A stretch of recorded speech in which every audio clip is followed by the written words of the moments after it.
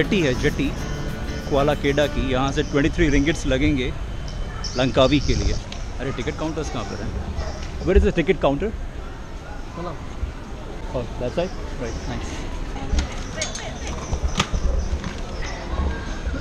From there? And what time is the ferry? 1 p.m. And next ferry? And what is the next? What time is the next ferry?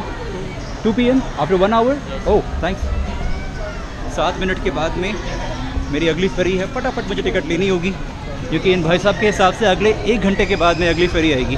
ये है time table koala केडा से Langkawi के लिए।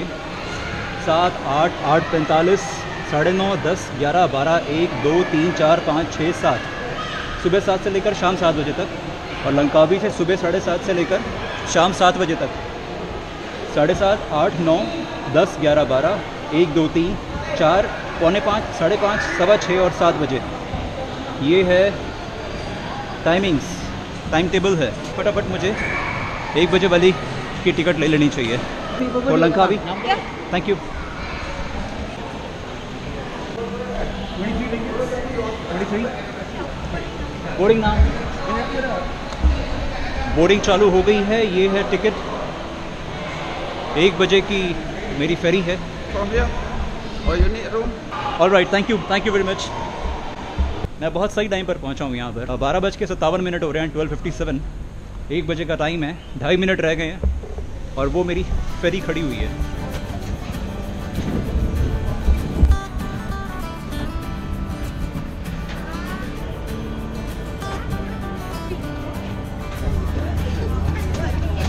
Air condition है।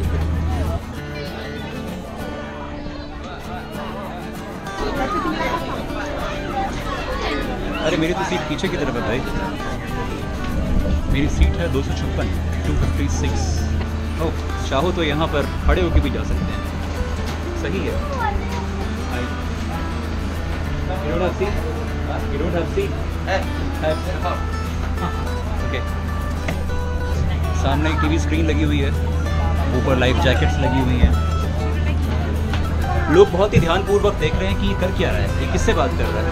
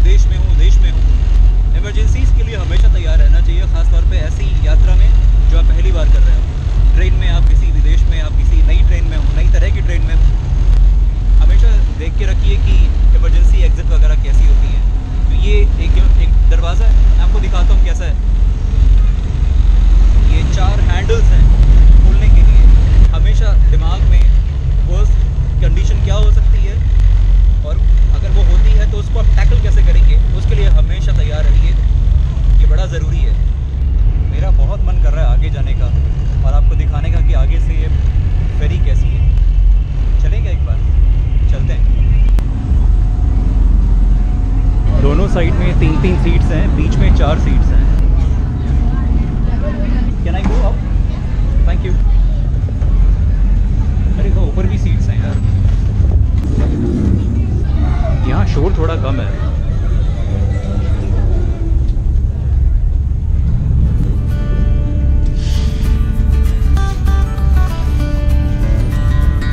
दुनिया ऊपर से थोड़ी अलग लगती है। टाइटैनिक पे सवार हूँ इसमें, और कोई रोज़ नहीं है। अब आप खाऊंगा के कमेंट्स मत कर देना। इधर नीचे भी कुछ है। अरे यार मैं तो गिर रहा हूँ।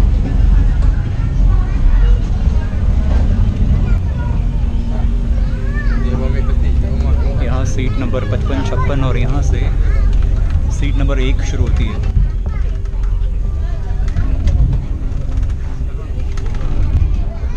माय गॉड, ये बहुत हिल रही है इस वक्त।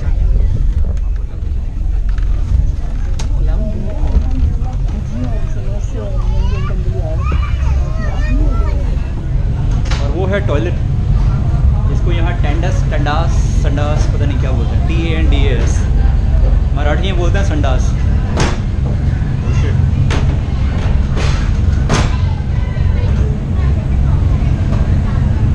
यहाँ सब कुछ हिल रहा है, सब कुछ। ये भी, मैं भी, ये सारा जहाज भी।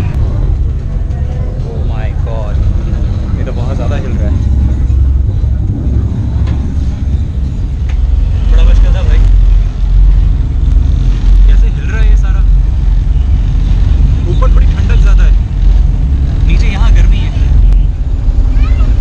2:30 बज गए, 1 बजे चली थी फेरी, 1.5 घंटा लग गया और अब पहुँच गए हैं लंकावी।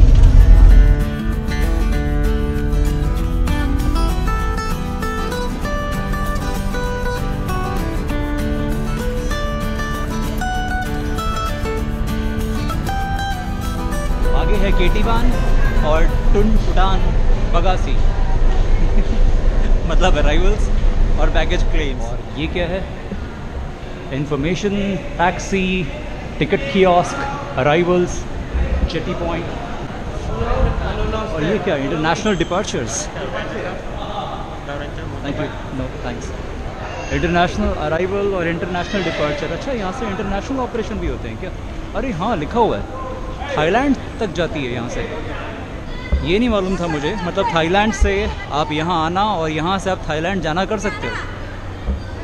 ख़ास बात शेयर करता हूँ यहाँ की ये जो टाउट्स हैं, इनको टाउट्स ही कहेंगे जो भी हैं, जो पैसेंजर्स आ रहे हैं और उनसे पूछ रहे हैं टैक्सी, होटल वगैरह वगैरह। ये लोग कोई ज़बरदस्ती नहीं कर रहे हैं यहाँ। और ऐसे ही मैंने वहाँ पे भी देखा था, कुआला केडा में एक भाई साहब मेरे पास में आए थे और उन्होंने सिर्फ 2-3 दफ़ा पूछा होटल चाहिए क्या आपको, टैक्सी वगैरह वगैरह जो भी आपको चाहिए। मतलब उसके लिए वो पूछते हैं, इंसिस्ट नहीं करते हैं। और ज़बरदस्ती तो खैर बिल्कुल भी नहीं।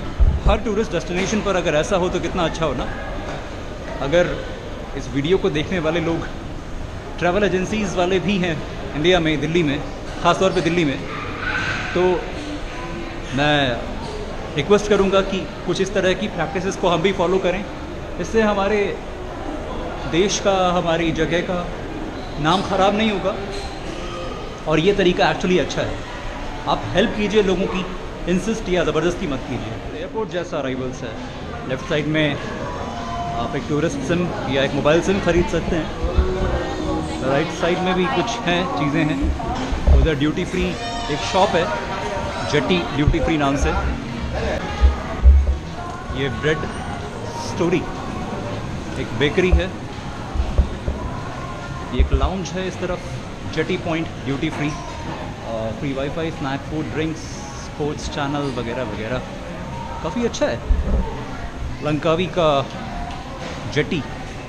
जिस तरीके से एयरपोर्ट पर लैंड करने के बाद में आप किसी नए शहर में या नए देश में जाते हैं तो वहाँ इन्फॉर्मेशन लेते हैं बाहर निकलने से पहले कि यहाँ से बाहर निकलने का रास्ता क्या है वगैरह वगैरह। क्योंकि मैं लंकावी में अभी पहुँचा हूँ तो मैं कोशिश करूँगा यहाँ बाहर निकलने से पहले इन्फॉर्मेशन लेने का, यहाँ से बाहर कैसे निकलूँ, सस्ता तरीका क्या है, बसें हैं या टैक्सी है या जो भी है क्या है। मेरे पीछे स्टारबक्स है, उधर बहुत सारी चीज़ें हैं। मुझे ढूंढना है इन्फॉर्मेशन डेस्क, इन्फॉर्मेशन काउंटर। ये ATMs भी हैं यहाँ पर और ये सब है इसके पास में जेटी ड्यूटी फ्री पॉइंट पर। तो मैं बात कर रहा था ना इसकी, ये जो जगह है ये बिल्कुल मेन गेट के पास में है और इस तरफ है jetty duty free, jetty point duty free. उसके सामने ये एक इन्फॉर्मेशन काउंटर है, ये वाला। तो यहाँ से आप कुछ इन्फॉर्मेशन ले सकते हैं। इसके ठीक पीछे है एग्ज़िट, यहाँ से बाहर निकलने का रास्ता है। लिटरेचर है बहुत सारा, तो जो चाहिए यहाँ से ले लीजिए। फ्री मैप्स हैं यहाँ पर। तो यहाँ से मुझे एक मिला है फ्री मैप के अलावा कुछ बेसिक इन्फॉर्मेशन। इन्होंने मुझे कुछ ट्रिप्स के बारे में जानकारी दी है, बताया कि 50 रिंगिट्स में आप यहाँ जा सकते हैं, यहाँ जा सकते हैं, इसका इतना कॉस्ट है वगैरह वगैरह। और अगर आप मुझसे ये टिकट बुक करेंगे, ये ट्रिप बुक करेंगे तो आपको 20% डिस्काउंट मिलेगा। तो बेसिकली कुछ बेसिक चीज़ें यहाँ से पता चल गई हैं मुझे। साथ ही ये पता चला कि यहाँ से अगर आपको वापस जाने के लिए टिकट्स बुक करनी है फेरी की, तो उधर है KFC के पास में है counter. What is the counter number for booking the tickets? Number 1 and number 3. For booking the tickets for ferry? Ferry? Kuala Perlis or Kuala Kedah. Alright, okay. तो फेरी नंबर 1, काउंटर नंबर 1 और counter number 3 से आपको कुआला पेरलिस और कुआला किडा इन दोनों के लिए वापस जाने के लिए टिकट्स मिल जाएंगी। तो फ़िलहाल मैं KFC के पास में जा रहा हूँ। साथ में इन्होंने ये भी बताया कि टूरिज़म मलेशिया का काउंटर है, वो मिल गया मुझे, टूरिस्ट इन्फॉर्मेशन सेंटर। तो मैं अभी जा रहा हूँ टूरिस्ट इन्फॉर्मेशन सेंटर। तो जनाब स्वागत है लंकावी में। काफ़ी रश है यहाँ पर, पब्लिक बस यहाँ नहीं चलती है, टैक्सी बुक करनी पड़ेगी। ग्रैब का पता नहीं, पर मोहतरमा ने ऊबर के बारे में ज़रूर बताया था।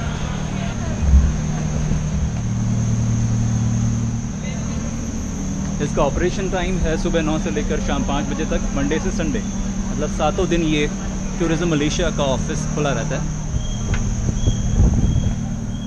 Hello, is it okay if I my camera is on, so I need some information. Is it okay if I take the video? Yeah. Well, Yeah. thanks a lot. Thank you. मैंने permission ले ली है, यहाँ पर मैं video बना सकता हूँ। Air Asia, Uh-huh. Malindo Air, Mm-hmm. or Malaysia Airlines. Oh, but the maximum fare would be around 200 ringgits, or it's a minimum? That's minimum. All right. तो कुआलालंपुर से कुआला किडा या कुआला पेरलिस, या कुआला पेरलिस और कुआला किडा से कुआलालंपुर तक जो फेयर है चीपेस्ट है बस से करीब 50 रिंगिट्स और करीब 8 घंटे लगते हैं। एक इलेक्ट्रिक ट्रेन चली है यहाँ से अभी, तो उसमें फ़ेयर है करीब 80 से 100 रिंगिट्स और टाइम लगभग उतना ही लगता है। और तीसरा ऑप्शन है फ़्लाइट का, तो मिनिमम फेयर है फ़्लाइट से 200 रिंगिट्स लंकावी से कुआलालंपुर तक। अगर चीपेस्ट तरीके से अगर आपको आना है, बजट ट्रैवलिंग करनी है कुआलालंपुर से लंकावी आने के लिए, तो 50 रिंगिट्स लगे बस में और 23 रिंगिट्स लगे, मतलब 18 कुआला पेरलिस से और 23 कुआला किडा से फेरी में। तो 50 और 20 अप्रॉक्सीमेटली ऑन एन एवरेज 70 रिंगिट्स आपको खर्च करने पड़ेंगे to reach Langkawi from Kuala Lumpur. या इट विल बी। तो अभी एयर एशिया का फेयर चेक किया यहाँ लंकावी से लेकर कुआलालंपुर के लिए, तो जो लोवेस्ट फेयर मिला है वो है 283 रिंगिट्स, जो आज टिकट बुक करता हूँ मैं कल के लिए। तो कल के लिए लोवेस्ट फेयर है 283 रिंगिट्स और मैक्सिमम फेयर है 550 के आसपास। तो 250 से 550 के बीच में फेयर मिलेगा अगर आप एक दिन पहले कराते हैं तो, और मेरे ख्याल से पहले करा लेंगे तो 200 रिंगिट्स के आसपास हो जाएगा। ये एयर एशिया की बात है। मलिंदो, air Asia and what is the other airline? Malaysia Airlines. And Malaysian airlines. 3 airlines यहाँ से ऑपरेट करती हैं लंकावी से कुआलालंपुर के बीच में। Arrive from Thailand by air To? Langkawi? No. No, it's not possible. No, by ferry only. Oh, so from Langkawi, the flight are only for Kuala Lumpur. Penang and Singapore. Okay. And Guangzhou, China. China, okay. So basically ये एक international airport है, मगर यहाँ से international flight सिर्फ Singapore और गुआंगझाओ China के लिए अवेलेबल है। अदरवाइज़ कुआलालंपुर से और पेनांग से भी यहाँ पर फ़्लाइट्स आती हैं लंकावी तक। By different bus, not the same bus. You need to, if you want to go to Kuala Lumpur, you need to take a bus to Kuala Lumpur, not to Kuala Lumpur. From Kuala From Lumpur? Kuala Lumpur. So the bus coming from Kuala Lumpur won't be going to both the places? No.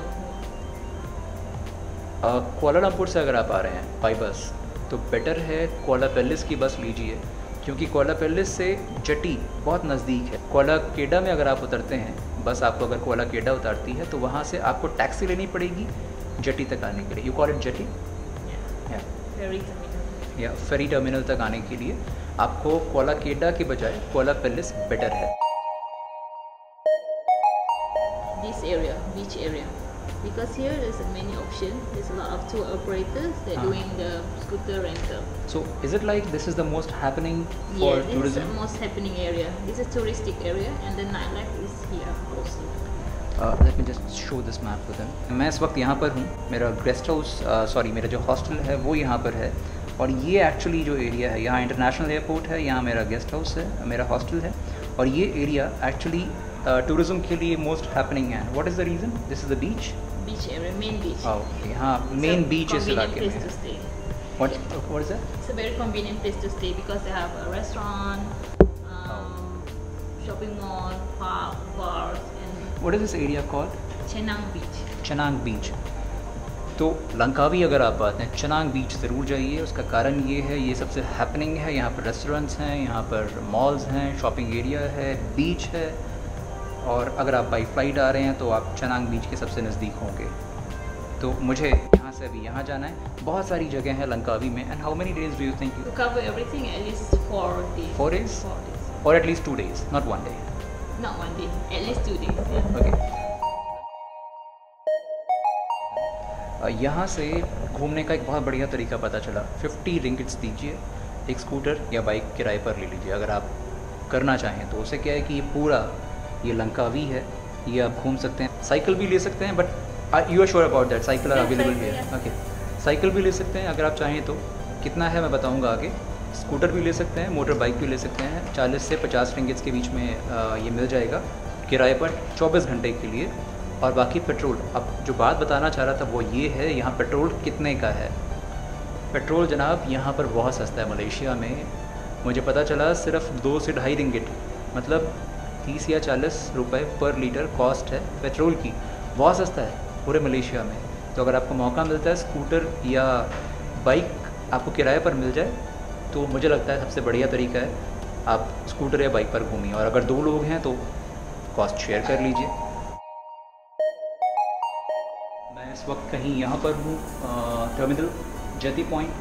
मेरा guest house यहाँ पर कहीं है चनांग बीच के पास में। तो आज मैं कुछ चीज़ें यहाँ देखने वाला हूँ। ये है ईगल स्क्वायर और ये लंकावी मॉल है। ईगल स्क्वायर के बारे में मुझे पता चला अभी कि LANGKAWI, लंका मतलब होता है, लंग इज़ ईगल और कावी मतलब होता है स्टोन, तो पत्थर। तो ईगल पत्थर ऐसा कुछ ये कॉम्बिनेशन है। ये इस जगह के नाम का मतलब है, लंकावी का मतलब। तो इसलिए लंकावी का लैंडमार्क है ईगल स्क्वायर। तो खैर मैं यहाँ से भी यहाँ जाने वाला हूँ। और उसके बाद ये एक हैपनिंग सा जगह है, सबसे ज़्यादा हैपनिंग प्लेस है चनांग बीच। उसके बाद यहाँ पर कुछ जगह हैं और यहाँ पर कुछ जगह हैं। बेसिकली मैं यहाँ और यहाँ फोकस करने वाला हूँ। शाहरुख खान, जनाब शाहरुख खान यहाँ पर शूटिंग करने के लिए आए थे। यहाँ पर एक स्काई वॉक है, एक केबल कार है।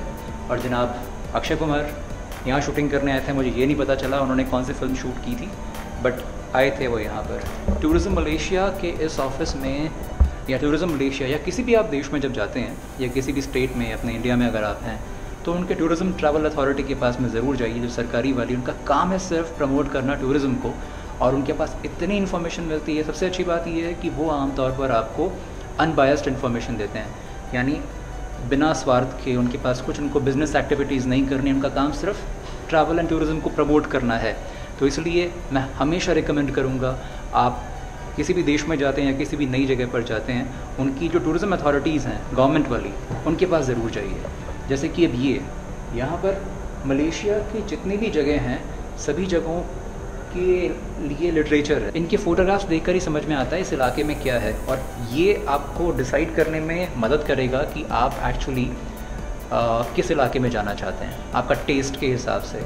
और special thanks to tourism Malaysia and very very special thanks to unique, जो यहाँ पर टूरिस्ट ऑफिसर हैं। इनको बहुत बहुत ज़्यादा थैंक्स। इन्होंने मेरा पूरा ट्रिप डिज़ाइन कर दिया है। लंकावी में मुझे इस वक्त से लेकर कल तक मुझे कहाँ जाना है, लंकावी से लेकर कुआलालंपुर तक मैं कहाँ जाऊँगा। तो ऐसी जगहों पर आने के बाद टूरिज़्म मलेशिया जैसे जो ऑफिसेज़ हैं, आपको सच में बहुत हेल्प मिलेगी। अगर आप किसी पैकेज टूर पे नहीं हैं, कोई कंपनी लाइक मेक माई ट्रिप या यात्रा या थॉमस कुक वगैरह जैसे पैकेज टूर्स नहीं लिए हैं, अगर आप इंडिपेंडेंटली यात्रा कर रहे हैं, आप बैकपैकर हैं, तो टूरिज़्म मलेशिया जैसे ऑफिसेज़ में जाइए, आपको इन्फॉर्मेशन मिलेगी। और टूरिस्ट ऑफिसर्स, यूनिक जैसे टूरिस्ट ऑफिसर्स आपकी हेल्प के लिए, और मैं सीरियसली इनको थैंक यू करना चाहता हूँ। आप भी यहाँ पर आइए और उनको थैंक्स ज़रूर कह के जाइएगा। Thanks a lot. बाय।